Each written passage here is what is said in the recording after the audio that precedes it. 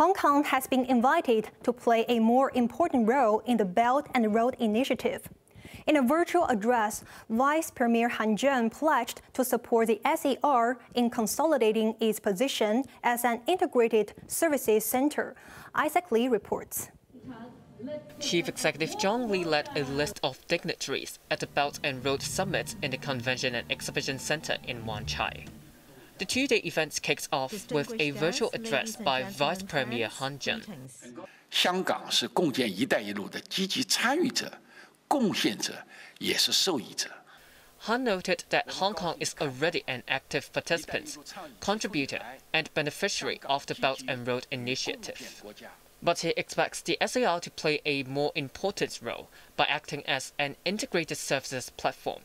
Han pledged Beijing's support for Hong Kong to develop sectors such as aviation, finance, and legal consultation, in which the SAR has an edge. He also assured that the common law system will be preserved.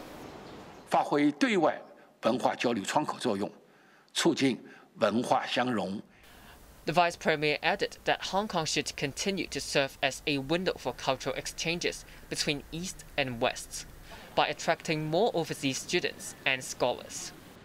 Speaking at the same summit, Financial Secretary Paul Chan said some participants in the Belt and Road Initiative are using the yuan for trade.